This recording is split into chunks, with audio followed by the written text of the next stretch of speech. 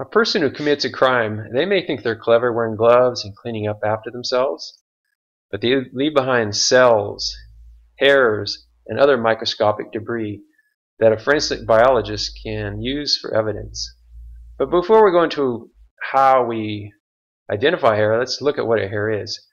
It begins in a bulb or papillae deep within the scalp, and as the cells move upward, they're going to specialize. The root sheath, which is alive, eventually becomes this dead keratin outer skin called the cuticle. And that's what we see on the outside of the hair. The cortex, if you look at the cortex, it's where the color is. So if someone has brown hair, well, it wasn't a very good drawing. The cortex is going to be where the pigments are, right here in the cortex. And finally, the medulla, which we don't see a medulla in thin hair.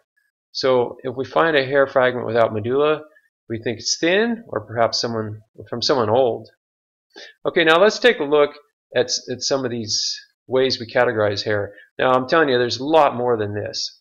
What you're seeing on this chart is just the beginning. But here we see the entire bulb is club-shaped, and so that suggests that the hair was ripped out, maybe a violent movement.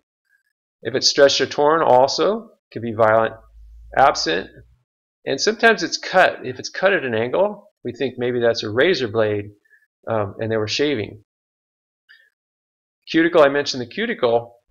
When a hair is healthy, it's going to be very smooth and flat. But when someone uses lots of chemicals, let's say for hair dyeing or hair treatment, it's going to lift those cuticles and you can see the scaly appearance. And so this suggests someone who uses a lot of product on their hair. So that's a category. Then cortex. I mentioned cortex, that's where the coloration is.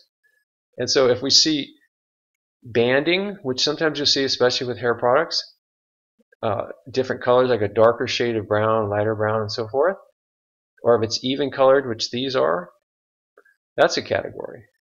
Shaft, arched, straight, curly, which we think of pubic hair, but not always. Bucking, which also can be a pubic kind of hair. Split ends, which are torn pieces. Particles, specks or debris, which right here we have some dandruff forming on the hair shaft microscopically. And damage, pieces missing. These and more help us to identify hair, and so that we can match the suspect with evidence left behind.